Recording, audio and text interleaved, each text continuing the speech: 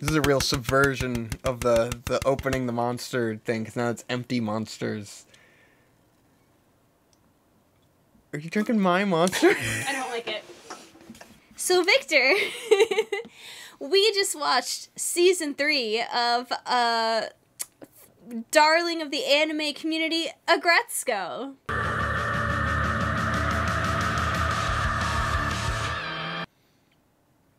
What do you think? It's fucking great. I love Aggretsuko so much. Is it really season 3? I thought it was season 4. Season 3. I guess there was a Christmas special in the middle. There was a Christmas special last year. Anyways, welcome to another wholesome episode of Vic and Hope talking about things.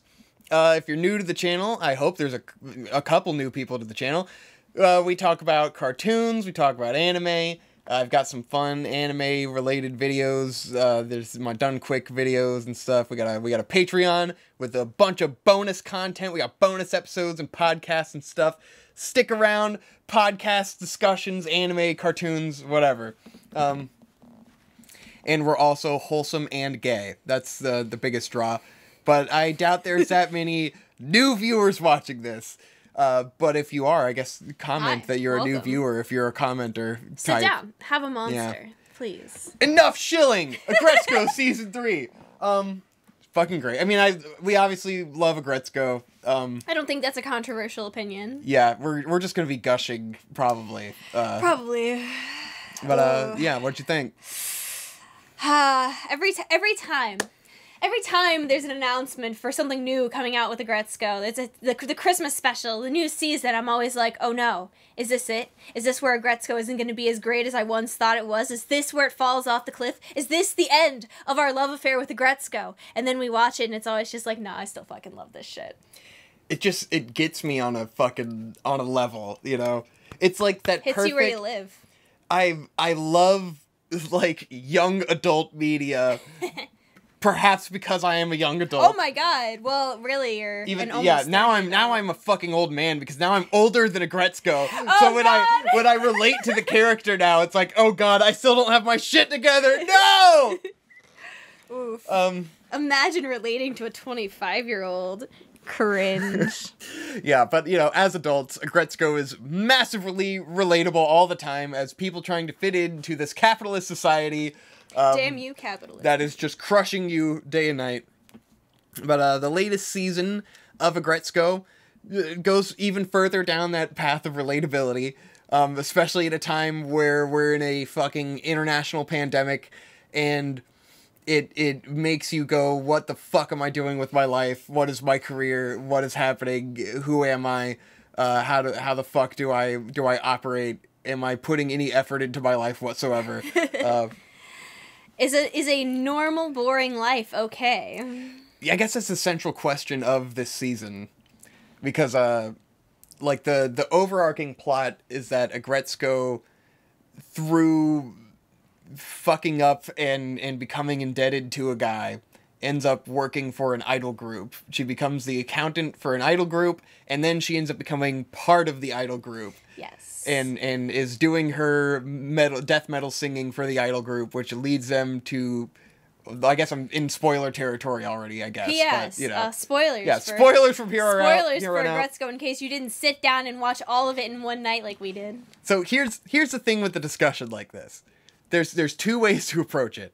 Either you haven't seen season 3 and you've seen the first 2 seasons and you want to see season 3, go watch season 3 immediately. We watched it in one sitting in one night. They're only 15-minute episodes. There's only 10 of them. It doesn't take that long. That's a movie, dog. Go watch season 3 down and do it. And then come back and gush with us if you want to watch season 3. Maybe you haven't seen much of Aggretsuko and you're on the fence about it.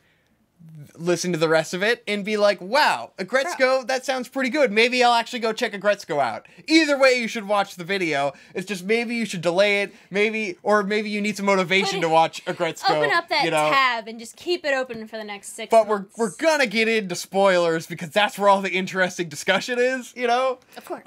We already gave you the review. It's great. Go watch it, you know? Yeah, of course. That's your review. Now we're getting into talking about what the fuck happened, and I hope you enjoy that more than just two dickheads going like, is this good? Oh, yeah, it's good. It's great. All right, hot take. Sweet. Let's get into it. Wow, very spicy. So yeah, it's all about Aggretsuko becoming part of this idol group.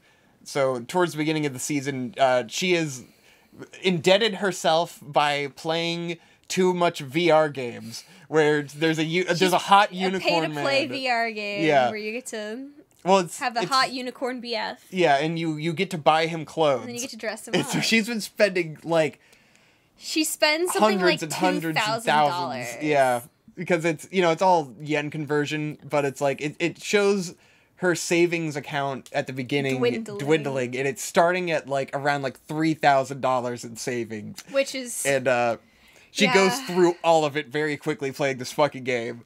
She becomes obsessed with this game and starts blowing her money. The reason she's there is because she's just come off her relationship with Tadano after realizing, okay, well, we're not right for each other, but that doesn't make it hurt any less. She was emotionally wrecked, and so she's in a vulnerable place and is playing this fucking game. And through her making herself poor, she is now like she's barely eating anything, and she's like struggling to get by, really getting wrecked. She's like contemplating borrowing, like taking out loans from her friends, which is like this is really relatable for me right now with the quarantine and like my money dwindling, and it's like I've lived in a way where it's like I should have been really cautious since this pandemic started, and there was that sense of like it's gonna be okay, and then it got to the point where it's like this is getting bad, and you start to have the thoughts of like, do I ask for like a month off of rent? Do I take out a personal loan? Like how can I get through this? It's like I am where she's at right now, almost. I'm not that bad. Like, you haven't spent really $2,000 on virtual clothes for your unicorn BF. But like, I bought cameras and stuff last year because last year I was making good money, and I made purchases, and we went to Japan and all this shit, and now it's that like, oh god, those things have come full circle into fucking me now, where my bank account is dry. So like, I'm in the same place as her as like, oh god, you're starting to feel that like intense pressure. So she's feeling that at the beginning of the season. And then she goes and she's spending time with her mom, and her mom gives her like fucking $2,000 or it's $200. $200, yeah. She gives her $200, and she's like, "Thank God, I'm gonna live to see another day." And so on her way home, she's driving, and she passes by a steak restaurant, and she's like, Ikinari steak. "Food! I can get nice food because my mom gave me money." She pulls into the parking lot, and she accidentally runs into the van behind her in a rental car. And then the guy gets out of the van. He was in the van. So she's in a rental car. She crashes in the bumper of a van behind her. So this is like the most relatable thing in the world. Because like you're in a rental car. You're reversing into a spot. You're like, okay, I'm going to pull forward a little bit. And your brain just blanks. And you haven't shifted gears. And you just hit the gas. And she just like slams into the car behind her. And I'm just like, ah! Oh my god, yeah. So, an incident happened to me a few years ago where I just got done with the job. I was filming a concert, and I'm pulling out of this narrow parking lot late at night. It's kind of on a slope, so you can't really see what's behind you very well. I was pulling out real slow. I'm watching, like, I'm looking at the car in front of me thinking, oh, is the front of my car going to clear, or am I going to scrape the car in front of me? Pay attention to that, oh, I'm clear, oh, thank God. And then, boop, hit the car behind me. Unlucky me, I start to pull forward a bit, and I see in the mirror, a guy has got out of the car. This guy calls the police. We do a whole thing. He has to track me down and go through my insurance. He's claiming all this medical injury because his neck hurts. And so I had a 3-year-long court battle with this guy, which didn't cost me anything, thankfully, because I had good insurance with fucking Geico. And so the insurance, I mean, it increases my insurance premiums. Your premium goes up. Because I admitted fault or whatever. Yeah. But I didn't have to pay for this guy in any way. That did cost him something, as we learned from the discussion in Aggretsuko. If you are not at fault, your insurance won't represent you, so you're paying your legal fees out of pocket. Yeah. Which means that's what that idiot I mean, we don't did. know if there's a difference with Japan with the how this thing's going down. I feel but anyways, like, yeah. Oh, that guy definitely got fucked because in the end they only ended up paying his doctor bills. And then, you know, none of his legal fees or any of that shit. So he Fucking totally fucked himself with that. But it's just an immensely stressful thing. And so I For can years. completely imagine being in Aggretsuko's position of being the poor I am right now and then fucking up and being like, I am not getting out of this. Like, I don't know what I'm gonna do, you know? Yeah, that's a death sentence. It's a death sentence. Basically. So the guy ends up meeting with her, and she's worried, like, oh god, he's gonna claim that he was injured, and I'm gonna get fucking... messing with his neck. He's like, Jesus. Yeah. And she's thinking she's gonna get cleaned out, but he gives her a contract that's only, like, just to pay for the damages to his car. She signs a contract just for that. It's like $2,000. It's not nearly as bad as it could have been. Because you know? she talks to the insurance adjuster, and he's like, "Oh yeah, it's like $2,000 for this, $2,000 for this, $1,500 for this." So something probably along the lines of $5,000 to $6,000. It was bad. So she's kind of getting out of it, and then she talks about needing to get a second job to help pay for it, and this guy's like, "Oh, you can work for me," and then he takes her. And they go to this underground concert venue, and it turns out that he is a manager for an idol group. So that's how she ends up becoming the accountant for these idols, and it eventually leads to her, she's doing karaoke as she normally does with her screamy stuff, and then the guy sees her doing karaoke, and comes up with the idea of doing the death metal idol group. She's also started her own YouTube channel teaching people how to do the death metal scream. Because she's trying to get ad revenue, and she's only making... Like, I just want ad revenue. It's so fucking relatable! It's like literally, I did the same thing. I was like, I am dirt poor, it's a national pandemic. I guess I'll start leaning into YouTube, because what the fuck else can I do right now? I gotta try to do something productive. Let's turn my hobby into a revenue source. It's so relatable. It's insane. But yeah, so the whole season's about that. You kind of get the idea in the end. I don't want to fucking go into super episode by episode details. We always do, and this will stretch on forever. Don't rabbit hole. But in the end, she is the group is getting really, really popular because of her death metal singing. Yeah, they're real baby metal. The gimmick is they're literally baby metal. The gimmick is getting them attention. There's like blogs talking about them and stuff. Lots of great character moments. So the B plot throughout all of this is Haida. Haida he's been in love with Aggretsuko through the whole thing. We know this. He's confessed to her before and already been rejected.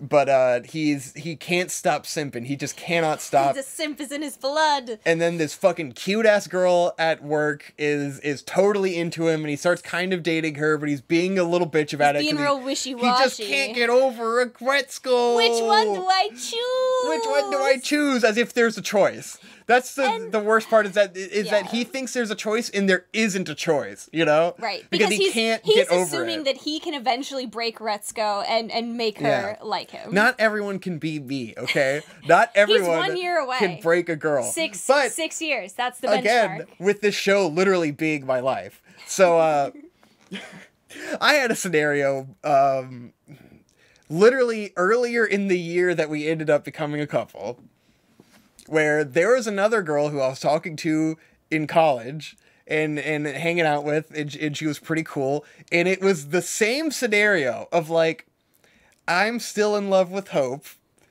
Hope has openly rejected me before.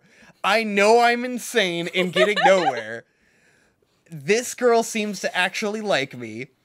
And then Hope encouraged me to ask that girl out. And it was like, obviously... Which, kind of happens in this season, too. Exactly. Which is like, obviously, I have been insane for multiple years, simping for a girl that will never love me. Here's something that looks like it will work, you know, and here I finally have my out. Yeah, I'm still in love with girl A, but girl B is like something real and tangible, you know, and girl A is not happening. It's never gonna happen. Everyone in my fucking life has told me it's not gonna happen. I gotta give up on girl A, go with girl B. In real life, girl B rejects me anyway. So Haida really had a chance here. He did. Because my real life version is that girl B also rejects me, so I don't have girl A. So there was no choice to begin with. And then I kept simping, and, you know, I eventually got girl A, which Haida is not gonna do. 6 easy years. Maybe he will. Yeah, 6 easy years. That's part of our personal Aggretsuko story. really will be a true parallel to your life. Yeah, so it's like Haida's very relatable for me because I am an eternal simp. And Aggretsuko is also really relatable. It's perfect. But basically, you know, Haida the whole season has been having the struggle with this other girl who he does really like, but he just can't. Aggretsuko just fucking, he's got her Kokoro, man, and he just can't get over it. He likes her, but it's very clear that it's not the same intensity. But it's like, he's got like an adult relationship with potential with her versus with Retsuko, it's a crush that he cannot, like, get Work over, past. you know? Like, he's just hopelessly in love, and it's not a logical thing in any way, which is, like, I know, I get it, but also, like, because Retsuko is so not about him. Like, there's a difference between, like, me and you, when I simped for you, we were, like, good friends, like, close, best friends. But multiple times in the show, Haida makes a point of expressing that he doesn't know anything about Retsuko's personal life. She doesn't talk to him about any of her problems. He makes a point of saying, like, oh, I'm that friend from work that you never hang out with outside of work. It's like she doesn't know him at all. He doesn't know her at all. She puts no effort into being his friend at all. She does not think about him outside of work. It's just a work relationship. On every level. And there's one point where they hang out, which he takes, and I fucking relate to this too. He's like, we're gonna hang out, ooh! And he makes this big deal about it, and she's just literally using him to learn how to play guitar, because she thinks that he can play guitar even though he plays bass. Right, yes. But she's interacting with him on a one-to-one basis because it gets her something. And this isn't to fault Retsuko, you know? Yeah. Like, she's focused in on her own shit. She's got things she's working through, too. So you totally get it from her lane, but you get it from Haida's point, too. Yeah. It's like, no one's wrong, but it's creating a very messy situation. In a sense, they're both bad guys in the way they handle themselves. Because Retsuko, I think, has a big flaw in the way that she is completely self-centered. She's very tunnel vision about what she needs. She is only ever thinking about her own needs. She doesn't think about her friends' needs at all, ever. It's always about her. She's always leeching off of her friends, getting emotional support from them. She's never helping anyone else. It's always about her. You'll even see that with, like, Gori and Washimi, where, like, Gori is working on the app, and Aggretsuko, like, takes no interest in it. She only pretends she's interested when she gets cornered about asking for a personal loan, and she feels bad about it. She's like, I have to redirect the app. She's kind of shitty to her friends because she was only hanging out with her because she wanted to get a loan, and then she chickened out, and then she goes to her other friend because I guess she feels like she can trust talking to her more. But then it's like Washimi is like the more mature. Yeah, but then she kind of chooses favorites with friends and isn't communicating very well with any of them, and making them worried. Based on what she can get out of it. Yeah. And so it's like, Retsuko at every given point is just only ever thinking about herself. And it's like, I get it. You have fucking shit going on, you know, and you don't want to deal with other people. I am the same way, you know? I get tunnel vision when you're feeling immensely pressured. Yeah. And you're not thinking about other people. And, like, she eventually has a conflict with Haida where she's like, I don't have to deal with your emotions are not my responsibility. I have my own shit going on. And that's kind of part of the climax that we'll get to. But she is just, like, the fact that she's so, like, she knows that he likes her, you know? Yes. And she doesn't fucking care or think about it in any way. She just thinks everything's okay. And then she'll, like, come over to his house and stuff thinking that it's not a big deal. And it's like, thinking, I'm just here to learn guitar. Yeah, no consideration for this guy's feelings whatsoever. And he's an idiot for buying into it, you know? Yeah, and he fucks up the good thing he has. And so eventually, like, the new girl basically gives him an ultimatum because she comes over and she sees that Aggretsuko left her napkin there or whatever. Well, he makes it really egregious because he invites them both over on the same fucking day! Yeah. Haida makes deep mistakes. You don't do that, bro! He's a dumb fuck. No! It's so painful. If you're figuring it out between two chicks, you don't invite them both into your house on the same day. What is wrong with you? Yeah, he couldn't control himself. He's a dumbass. God. But, so it blows up in his face, as obviously was gonna happen. Retsuko basically uses him. And then she has been getting stalked by a fan of the idol group she's in, who like confronts her at a fan gathering because they were doing a thing where they're selling their CDs. It builds because there's a fake Twitter account that has been ongoing for this idol group since before they got big, and eventually that account starts posting like candid pictures of them, and they're not sure where it's coming from. Then the account starts posting pictures of Retsuko at her house, going into her apartment, going to like all these really personal places, and it becomes really like, oh god, okay, well, what the fuck is this? Yeah. So Retsuko's like really trying to ignore it because she's so caught up in like loving being an idol, because she gets really into it. Like her emotional arc through this is like she's been at this dead end job that she fucking hates going to. She hasn't had a reason to really exist beyond survival. And this is the first thing where she's turned her hobby into a thing that she's passionate about, because she has this point when she's doing the accounting where she's doing kind of a shitty job, and like the band is like hemorrhaging money and stuff. And then what's her name, the bird lady, her friend Washimi goes like, you're complaining to me, but have you actually put effort into this? Like, can you look yourself in the face and say that you are putting your all into this, or are you just... She's like, if you don't like what you're doing, stop doing it. Right. But she's if like, you're well, gonna do quit. it, and Retsuko's like, well, I can't quit. She's like, well, then try. Yeah, exactly. It's like, if you're gonna do it, give a shit. Which for me, like, fucking arrow in my heart, arrow in my kokoro, and I was like, it sent me into an existential thinking of just like, if I need to think about that for literally everything I'm doing in my life right now. Of like, am I trying hard enough with anything I'm doing? This show's too fucking good. It has a lot of very nuanced ideas. Because I feel that way a lot as an artist and a career man, is like, am I putting enough work into what I'm doing to justify complaining about literally anything, you know? Because I have problems all the time, but I'm always, you know, bitching about shit. But it's like, am I fucking trying? Am I actually trying hard enough? Or am I just like putting in the minimal amount of effort like Retsuko's doing, and then being like, why isn't things going good? It's rough. It's rough being an adult with a career. A career that you have to self-motivate. Self-motivation is the worst.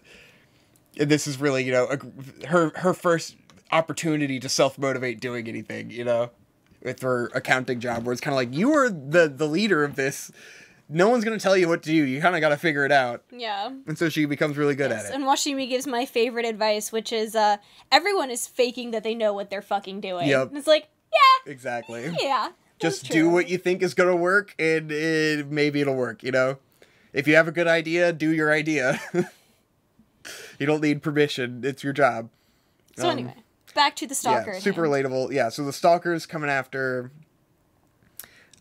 he confronts her at a fan gathering because they sold these CDs, and with each CD there's a ticket that gives you 15 seconds of handshaking time. 3 seconds. 3 seconds of handshaking time with an idol. And so this guy gets 100 CDs with 100 tickets, and so he gets to shake Retsuko's hand for... It's like 5 minutes. Yeah, 300 seconds.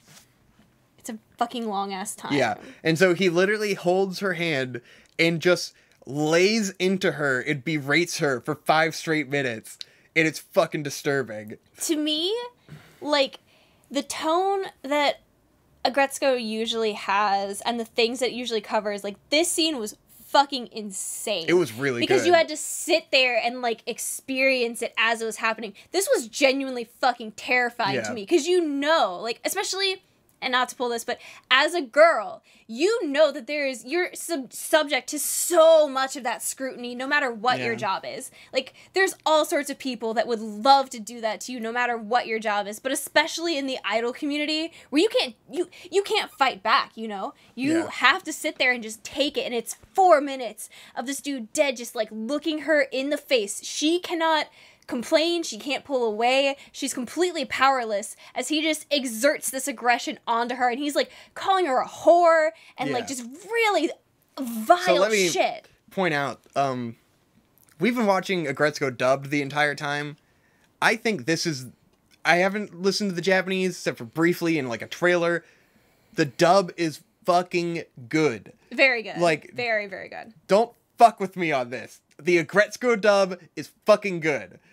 I don't give a shit about any other dub in the world. I don't care your fucking feelings about dubs. I'm not gonna have an argument about this. The Aggretsuko dub is fucking good. It's always been it's good. like, it's really good. It's been good the entire time. This scene especially, So this though. scene, God. like, being able to hear, I think, the language this guy is using in English and how out of place it is within Aggretsuko when he's calling her a bitch and a whore. Like, there's no profanity in Aggretsuko. yeah, exactly. So Like, when you it's hear never this been guy like this. say these words, it's a fucking gut punch. And, And like, you're just like, oh. I really think if it were in Japanese, just the fact that it's not our native language, there wouldn't be as much weight to this scene. Yeah, You know? because that was like genuinely horrifying for me.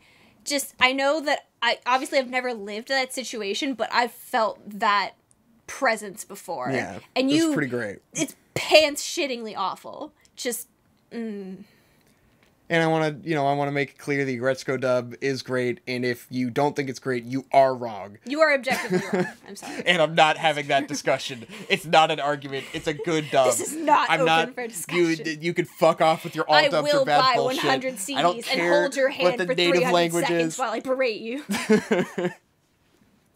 It was a great scene. It was very disturbing. And so Aggretsuko's fucked up from that, but she's trying to, like, push it down. She's totally trying to brush it off. Yeah. Because that's, and again, not to bring this into it, but as a woman, that's what you're taught to do. When people, like, treat you like that, you're supposed to be like, oh, well, don't let it bug you. It's not also a big deal. just it's like, Retsuko's- no, that's fucked up. It's Retsuko's character to do that with literally everything, though. That's so any, I don't. I think most girls have But that. like, it also plays mindset. into the overarching theme of her character admitting nothing that's going. I bad. agree, but it's also a commentary on that. Yeah. First of all, the idol field, of course, but I think also women at large have to deal with things like that a lot more than people realize. Which is why it's really impressive that this is coming from a male director and writer, but he's able to write female characters so well. Like, they're all characters that you've met a girl like that, you know, or you are that girl. Yeah. Like, it's well, insane. It's just, we have to talk to the mostly male internet base who think that women are just complaining constantly on the internet. So they're like, what are you talking about? Women are bitching constantly. If a real woman isn't telling you her perspective on what that situation feels like to her, then they're never gonna learn. Yes. Like, I'm sorry that you've never personally experienced that, but I promise you, most women have had maybe not a situation that dangerous, but you felt that way. Yeah. It's on my fucking life. Yeah, so it was fucked. But anywho, so she ends up the guy stalking her. She's kind of like, oh, nothing's going wrong, and then she's like, I'll be careful. Like, they realize that he followed her to work through the social media posts he's been making. And then she's walking out, and fucking Haida catches onto it, and the dude comes at her with a box cutter, and Haida saves her. She falls and hits her head, and Haida gets cut on the hand and shit, and he takes her to the hospital. And then she's basically traumatized for a little while, and she like goes into hiding at her mom's house, and she's like not leaving at all. And then Haida's all concerned about her. Through the dating app that what's her name had been creating. Yeah, Gory's dating app that Tadano has helped her.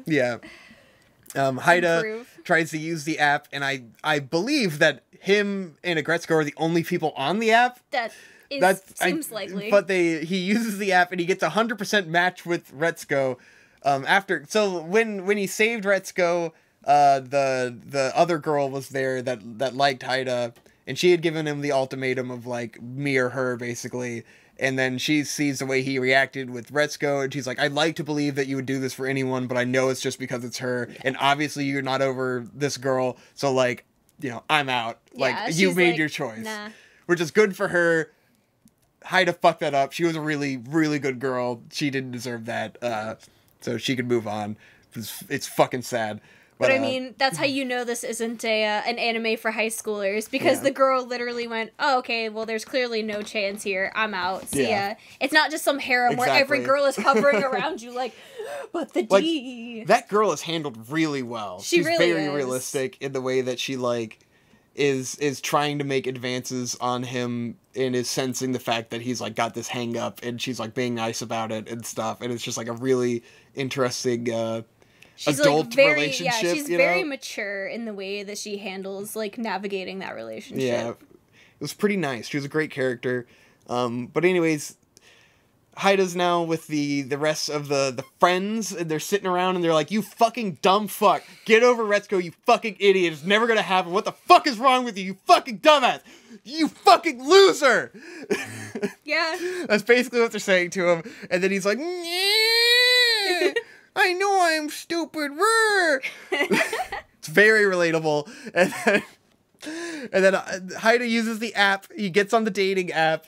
And he perfect 100% matches with Retsuko, and it's supposed to be that the matches through this app are based on your behaviors, like, user activity, your subconscious user activity. You put in your profile. So like the match, a perfect match, and he's like, I got it. He's like, this is it. I have to be with Retsuko, and he goes to her house to show her the app results to be like, we have to get together, bro. She's fucking traumatized. Yeah. What are you fucking doing? And like, he's coming from a good place of like he's worried about her, but like he's worried about her in the context of how it's going to affect his ability to get with her. Yeah, essentially. Not because he's genuinely worried about how she's doing. He's a fucking mess, you know? And so he's like trying to cheer her up with this, and she's just like, what the fuck is wrong with you? Because he, like, the group takes them to karaoke and then makes him and her sit in a room to talk.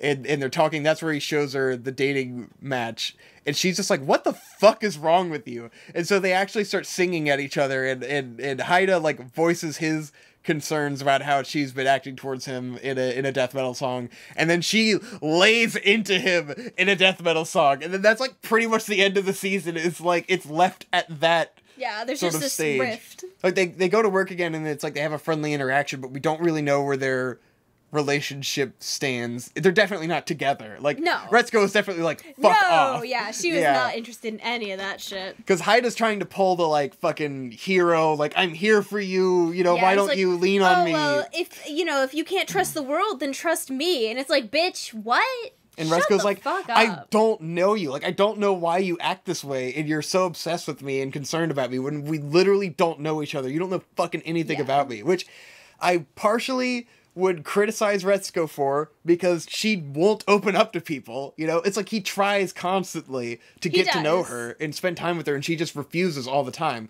But he can't take a fucking hint that she's not interested in him like that, and it's not happening. So it's understandable for her to be like, what do you fucking mean I'm supposed to be leaning on you? When have I expressed that I am your friend, you know? Yeah, when have we hung out outside of work that I would confide in you in any way? I agree. Retsuko definitely has trouble opening up to people, but she has, like, Gori, and she has Washimi, and she has opened up especially to Washimi. Yeah. So it's definitely just that she's not interested in opening up to Haida. And in fairness, there have been moments where she did open up to Haida, or spent time with him. Like the Christmas special, they're together at the end. But, like, she did reject him, you know? And, like, she doesn't actively hang out. Like, they are just casual friends. They're work friends. You know? Like, maybe she's done a little bit of leading him on, but not to an extent that I think she's really in the wrong for anything that she has this obligation to tell him about her life. She's, you know? probably unaware of it. Yeah. Because she's so busy thinking about herself. Well, she's thinking, and maybe you can relate to that, like, this is a thing that happened and he's over it, you know? Yeah. She doesn't realize that he's never gonna get over it, and that he's gonna keep feeling the same way, because, like, that's how boys be. Boys be like. And that I totally get, but it's like, he needs to get out of his fucking head and give her some fucking space. And his perfect way to do that would have been going out with this other girl where he had a good thing with, and, like, it's that assumption that, like, just because he doesn't have the same insane feelings he has for Aggretsuko for this other girl, that he won't develop that over time, you know?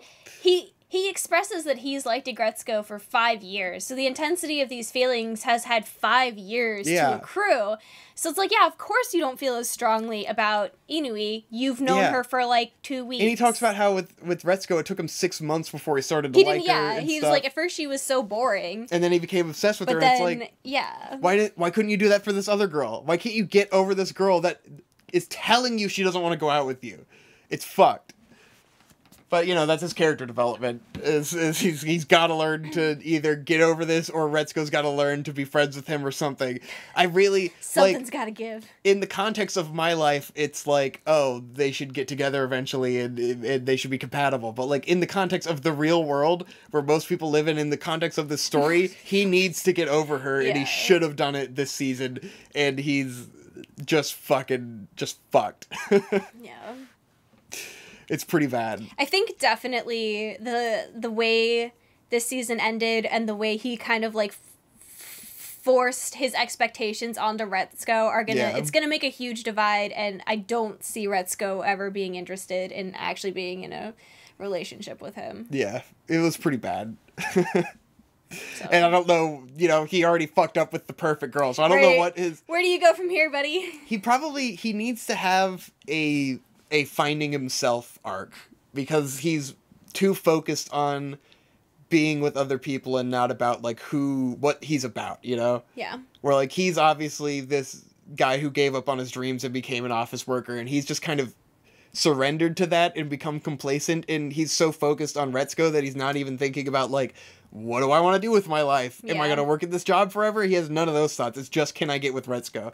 Another thing I relate to a lot, which is, like, you get this infatuation and this obsession with someone that it's like, you know that you should be focusing on, like, oh, I need to be thinking about my job and all this shit, but it's just like, you can't help what you're thinking about, and that's preoccupying his thoughts, and it's very unfortunate. Yeah.